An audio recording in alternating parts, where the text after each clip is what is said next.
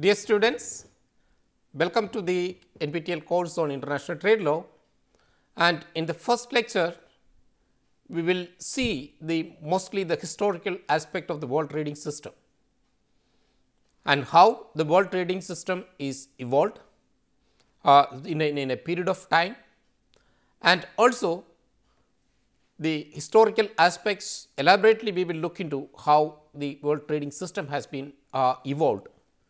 Then how the economic crisis from time to time has made or the countries compelled to the economic protectionism, and from time to time the trade rules are modified.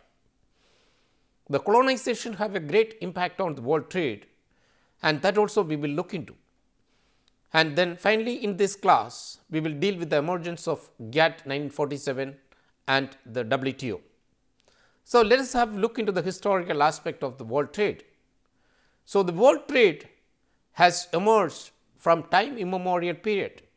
When I say time immemorial period, so the historians or the voyages and those who are traveled from many continent to continent, they have marked about their, not only they talked about their voyages, their purpose of voyages were international trade. So, those who have travelled from Portuguese or those who have Dutch or last the British, those who have travelled from their continent to another continents, it is not only for colonization, and the main object of this colonization was trade with those countries. Those who came to these continents as traders, later on they become the masters of those countries. So, you can see the thousands of years of history has written about the world trade. So, this trade history itself has made a vital role in the development of civilizations throughout the world. So, it made exchange of cultures, evolution of economies, and the rich countries become poor countries, and poor countries become rich countries because of international trade. So, we talk about the ancient civilizations maybe from 3000 BC to 500 CE. So, this international trade, so many times we said that trace back to the ancient civilizations of maybe the Sumerians, Egyptians and Phoenicians. So, the Western historians only talked about these civilizations, and at the same time, so the Indus Valley civilization in this part of the world also contributed to the international trade. So, mostly the Westerners, those who are mostly engaged in the exchange of goods, spices, precious metals, textiles, luxurious items, and also we can say that when it comes to the from period to period, all the precious things have been traded or taken away from the colonialized countries to their own countries. So, it is more than trade, but it is started with trade of spices, metal, textiles and precious metals. At the same time, we can see that most of the foreign policies of rulers, even kings, were based on international trade. So, I would say that international trade have so strong connection between the rulers and their policies, and also the many dynasties has flourished because of trade. For example, the Han dynasty of the present China in the 3rd century of BC, and the famous Silk Road or Silk Route, it is not a Silk Road or Silk Route. So, it is a highly valued chain, a route for international trade from the south to through the Middle East and then to the Europe. So, we can see that these silk routes, these trade routes, I would say that these trade routes not only through the land, but most importantly the maritime trade which has flourished from centuries. So, it is very interesting to see that the international trade has started with bargains, or we can see that the Herodotus, one of the famous writer or historian, or we can say international scholar, has written in, and he talks about a group which is known as Carthaginians or Carthage, the emperor of Carthage, which was made in the Mediterranean, and they have flourished one of the richest, they are flourished as one of the richest countries at that point of time in the world, mainly because of trade. And their trade, it is very interesting to note how they traded with the North African. North Africans, they are highly, we can say that highly uneducated or very primitive in nature, and those who doesn't know about trade. So, they traded with, these Carthaginians traded with the indigenous people of North Africa. How they did it? The story is very interesting. So, they made a barter trade with these primitive indigenous people. So, the Herodotus wrote it, that how they did it. So, the Carthaginians will go there in ships, and they reach the beach, and then they will they will put a smoke, as you can see that, like which is used by the ships. So, a smoke signal will be given to the indigenous people, and these smoke fire, they know that yes, these Carthaginians came with their loaded ships with materials, including food materials and the day to day materials for these indigenous people. Then these Carthaginians will retreat back to their ship by keeping all the goods in the shore, displayed in the shore, and they will go back to their ship.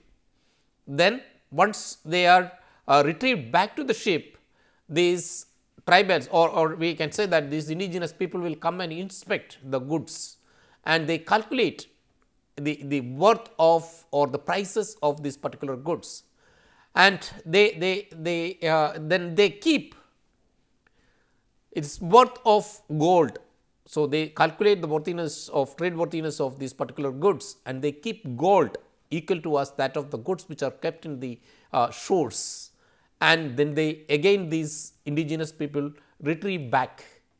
So, again these Carthaginians will go and check the quantity of gold which is kept it there, whether it is equal or matching with the prices of the goods kept it there. And if it is not done, again they will retrieve, and the indigenous people will come and keep more gold there, and this process will complete once both the sides will be satisfied. So, we are talking about the centuries in the 5th century, how the trade is made with a primitive indigenous people and these Carthaginians and one of the emperors are at that point of time in the Mediterranean side. So, how they made the trade. So, what we want to say, for trade you do not require education, you do not require anything, but trade can be done. The trade will be done between indigenous people. Even we know that the only place where the people are not reached is the islands which belongs to India, that is the Sentinel Islands. So, even I saw that 6,000 years of history the people are settled there, and still there is no connection between the mainland or the mainland people or the so called modern people and these indigenous people, those who are in Sentinel Islands near the Andaman Nicobar Islands. But in between, in some point of time, they also keep in touch with the people. So, there are the histories in between. So, even though they are highly you can say that they do not like the people from outside, but in between sometimes. So, we saw that the people going in the boats, the Indians going in the boats and giving them in exchange of coconut. So, they were giving a shake hand to the people, but this is actually basically you give something to them which what they required, then even the indigenous people recognizes. So, the Carthaginian story is one of the important lesson for international trade even in the 5th centuries. When we come to the international state, so we repeatedly said that the international state started in ancient times. And also we can see that the important trade routes, are used by many countries for thousands of years and connecting. For example, we talked about the Silk Route, which is connecting Asia to Middle East and Asia to Europe through Middle East. And China now is revamping the same Silk Route for nothing but for international trade. So, the thousands of years and of trade flourished these particular countries, they made rich because of international trade. So, and also we can see that always some of the dynasties survived because of international trade, and that international trade, as I told you, has even led to the colonization. We will deal with the later. So, the Silk Route is one of the the best example of Asia or South. I would say that the South Asia, which connecting the Asian continent to even to the Europe. So, this made not only the movement of goods from one place to the other place, it made exchange of goods, culture, and even I would say that the ideas has or more importantly the movement of people, which we talk about in the service agreement. The movement of people also happened or facilitated through this particular Silk Route at that point of time. So, the even as I told you that even not only goods, even technologies are transferred between countries even at that point of time. So, when we look into more advanced stage of the trade between countries is starting with voyages, or which is known as the age of exploration. The age of exploration has made 15th century to 17th centuries, which has made mostly initiated by the Europeans, and who the famous names include the Christopher Columbus, Vasco da Gama, and other people, those who are from mostly from the European countries. They have trade routes they made, or they invented the trade routes to the Asia, and they trade with Asian countries, mainly the spices and other precious metals they traded. And this age of exploration, important names which we can find is the Christopher Columbus, an Italian voyager, so who crossed the whole Atlantic Ocean and started his journey in 1492, but unfortunately he was not reached, but so Vasco da Gama, who reached to the south for the first time in 1498, and see he sailed the whole way from Portugal to the Indian state of the present state of Kerala, at that point of time the Calicut, and he came to the our own country and the state for the trade of spices, especially at that point of time, and he made contracts with the king of Calicut. He signed agreements with the king of Calicut for trade at that point of time, and even signed agreements for the stock holdings to be kept in the port. So, we are talking about 15th century, where Vasco da Gama came to these our own country for international trade. So, our own it's a beginning of not only the exchange of goods or simple trade. It is the era of you can say that the foreigners, those who are coming to our own country, the India at that point of time. So, you can see that the world trade, it is not only the goods and the all kind of the goods, like whether it is silk or spices, and also even technologies are taken from the south to west. For example, mainly the technology of making glass, and then gunpowder, and then mainly and once upon a time the intellectual property of dyeing of textiles was only with India. The technology was only with India until the Britishers reached. So, they have taken away the technology. So, you can see that it is not only the goods are traded, even intellectual properties were traded or taken away from the south to the west by the westerners. So, you can see that as I told you that how important at that point of time the gunpowder, the origin of gunpowder, which was made changed the entire geopolitical landscape because of the firepower and also the use of weapons by using gunpowder at that point of time. So, and history which talks about the human civilization, and also we can see that a rich trade, and it is not only rich trade between the countries, it is a rich civilization, the exchange of civilization between countries. So, we talked about everybody, westerners only talk about these were empires, the big empires, whether it is a Roman empire or Egyptian empire or it is Mesopotamian empire, and nobody talks about Indus Valley civilization. And Indus Valley civilization is considered to be one of the most important and the most important culture or civilization which is in this part of the world. I mean the south part of the world, where also there is a lot of precious metals, it's gold, silver, pearls, tinted gems, and all these were traded between other emperors like Egypt and Mesopotamia at that point of time. So, the merchant traveled from all parts of the world to this Indus Valley civilization, and we can see the Indus Valley civilization where it is situated at that point of time. So, we can see the present Gujarat and the port, and also the most important cities, the Harappa, and also even Mohenjo-daro, the two cities which was made at that point of time in this particular Indus Valley civilization, which was existed for a long period of time. So, what I want to say is it is not only the so you can say that it is not only the western history, but the south also contributed to this international trade, and the people came from not only from Persia, Arabian Gulf, China, Mesopotamia and other countries came to this Indus Valley civilization for many goods, especially precious metals and pearls.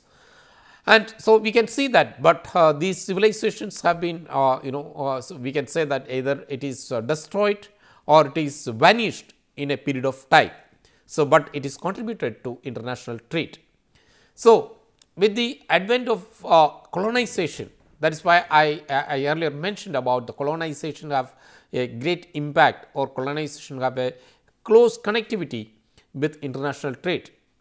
So, the Britishers were the last one, those who came to the south for trade, and they came to not only to Indian, the other countries like India, one of the the biggest countries like India and other colonies. So, they went to Africa as well and exploited. They came for the trade, but they become the rulers later, and they ruled these countries for centuries. So, it is not 1 century or 2 centuries, many centuries they ruled these countries and exploited the resources in these countries, and they are exploited these countries and use the basic materials as resources for their own country industries. So, again there also the trade. So, the trade what we talked about the Egyptian empires or Mesopotamian empires has converted into the colonial powers. They came for the trade and they become the colonial masters, and they have taken away the cotton, silks, so indigo, and you can see that all, I would say that all precious goods have been transported from their colonies to England. So, you can see, and this the colonialism as a tool, the international trades flourished. The international trade has flourished during the British period, even though it is through exploitation. So, international trade have a very important role during the British period as well. Then comes the 16th to 18th centuries, which is known as the era of mercantilism and also industrial revolution. Industrial revolution is post 18th century, but it is starting with the 16th century. So, here you can see that. So, the exports, so the trade balances between continents, especially the European powers, it is not only British, Spaniards, Portuguese Dutch, all these powers have even fought in between for resources and also for monopolies of monopolizing even maritime routes. So, this monopolization and use of power is for nothing but international trade. Then comes the industrial revolution in the late 18th century. So, the industrial especially the industrialization in the western countries has again put the south. So, I would say that the south, this part of the world, has again exploited for the raw materials, so which is required for the factories and industries to run in European countries. So, the output has increased. These western countries increase their output by using or transporting, or I would say that trading the basic materials from the south. They resourced it from the south, from their colonies. So, but ultimately we can say that 18th and 19th centuries, the international trade has boosted like anything. So, the demand for the raw materials from the west was at the top during the industrial revolution period of 18th and 19th centuries. So, this industrial revolution added to international trade. So, the volume has increased, the value has increased. So, we can see mostly after the 18th centuries to the 20th up to 20th centuries, you can see there is a lot of writings on international trade, and the most important writing on trade is the Wealth of Nations. The Wealth of Nations, written by Adam Smith, who talks about the basic rules of international trade in 1776. So, he talked about the importance of liberalization of markets, and also the liberalization of markets and international trade. So, he basically argued that the opening of markets will increase international trade, and which all the countries will benefit. So, the Adam Smith who talked about the opening of markets is happened not in 18th century, but end of 19th and 20th centuries, the markets all over the world has opened up. So, 21st century and the 99% of the markets all over the world has opened up, and so you can see the writings, the famous economic writings of Adam Smith, so cannot be forgotten. The basic rules of liberalization cannot be forgotten, which added to the countries compelled to open up their markets and to end their protectionism to some extent. So, here as I told you that the Britishers there reached many places in 1600, and there whether it is 1600 to so they ruled India as well up to 1947. So, this British rule, whether it is in Asia, in India or in South Africa, it has made the Indian scenario of international trade. So, in many places, for example, even some part of India the Dutch people were settled, and some part of India even Portuguese people were settled, and they also were doing trade between the Asia, East Asia especially, and also from when the 19th century comes, definitely the Britishers were taken over by the Americans. So, there is a high level of competition between British and Americans during the 19th century. When come to the 20th century, this competition has at its peak. So, the emergence of United States is a competition to the British Empire. So, these two economic powers, so the competition between these two economic powers also increased the international trade.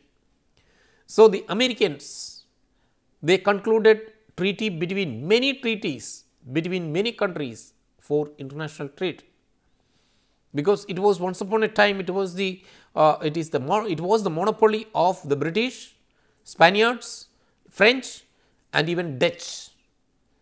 So, the US entered into agreement. So, in order to break this particular monopoly, the United States has entered into trade agreements with many countries to get their raw materials and other goods from other countries. So, and the 19th century is known to be or known as the century of professionalism. I do not know why it is called it as a professionalism, but I would say that these the centuries, the professionalism and this particular century has very vital role in is in the international trade. So, here when we divide before First World War and then to the Second World War and then to 1947 the GATT agreement. Here we can see that the 1913 some of the countries have put extensive restrictions. I would say that protectionism or extensive or overarching customs duties on imported goods.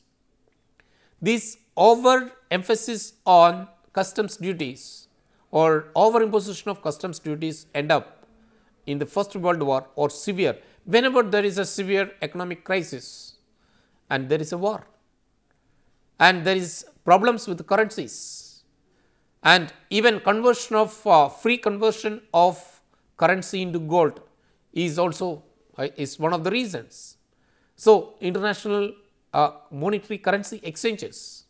So, all these liberalized the international trade in the 20th century and then establishing trade between countries, free between countries, entering into trade agreements become very common in the 20th century. So, this also added to the international trade. So, we can see that in the 19th centuries. So, we know that from 1600 to 1900 and you can say that 19th century, end of 19th century and these Britishers and European powers has established their colonial rules all over the country for exploitation. And when it comes to the First World War and there are lot of sides which form the First World War, which again contributed to the international trade. So, even though there was a devastation after the First World War, so the Treaty of Westphalia again made international institutions and also the trade has become more popular immediately after the First World War. So, we will come to the Second World War in between. So, we can see the Great Depression of 1930s. So, when we look into more into the First World War period, we can change that the Indian First World War has completely changed the entire course of international trade. And also some of the countries put war restrictions and additional duties, and also it took some time to become the normalcy of world trade. And immediately after the First World War, again the economic recession has engulfed most of the countries in the 1920s. And again the countries comes together for overcoming this economic crisis. So, every country have lot of pressure on the governments to put restrictions or protections. I would say that the protectionism of the domestic industries and imposing more customs duties and tariffs, increasing the tariffs. So, this become the rule even at 1920s, immediately after the First World War. So, this is all these made barriers to international trade. So, when we look into the multinational trade agreement under the the auspices of world powers. So, in order to facilitate the international trade, the first World Economic Conference was held in 1927. So, this was organized under the aegis of League of Nations, which was formed after the First World War. So, the all important industrialized countries participated in this multilateral trade agreement in 1927 to ease international trade. So, the Great Depression of 1930s after the First World War has made every country to impose high tariffs on goods, restrictions and more and more tariffs. So, the main competitors again between the British and America, and even we can say the retaliation from the countries like Canada on US imports. Even some of the countries put additional duties because the unemployment rates increases in every countries. So, more and countries were compelled to put more and more restrictions. So, the famous Great Depression of 1930s, which is added to the overall scenario of international trade, and restrictions on payments, restrictions and import quotas were imposed, then quantitative restrictions were imposed, and then additional duties and even prohibitions of imports and exports were imposed by countries, which made it very difficult for every country to undergo the international trade. So, the Great Depression has led to the Second World War. The Second World War has devastated most of the European countries. So, after the war, the countries again the League of Nations were failed in their objectives, and they come out with the new organization, that is the presently existing the United Nations. Under the aegis of the United Nations and other countries, so again the countries, the industrialized countries come together to discuss about forming international organizations which they can revitalize the countries after the Second World War. So, basically the discussion was to form, so the discussion was in Bretton Woods. So, the Bretton Woods Conference, which is known as the Bretton Woods Conference, which is to form the trade organizations, the financial organizations, and also the monetary organizations.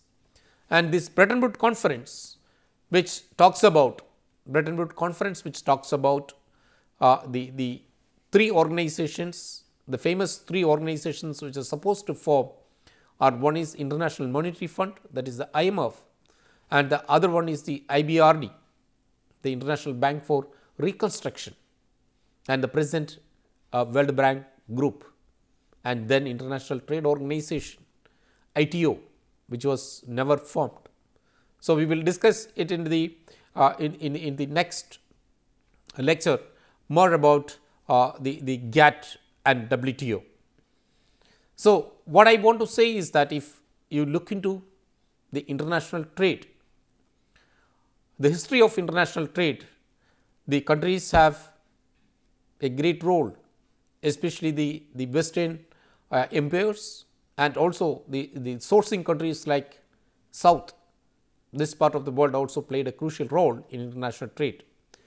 So, once upon a time the history was very clear and it was robust, and the trade routes, whether it is the maritime trade routes or the silk routes like Silk Road, contributed to the international trade from Asia to the Europe. So, many empires become rich by international trade. So, we will talk about the Indian scenario in the next class, about what was the Indian contribution, and also the GATT and other things in the next class. Thank you.